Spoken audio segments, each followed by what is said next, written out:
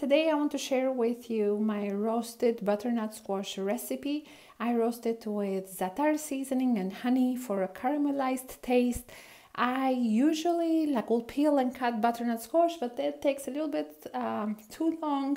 Lately I found that Costco sells fresh butternut squash and it's already cubed, so I just season that with olive oil, honey, za'atar, salt, sea salt, black pepper.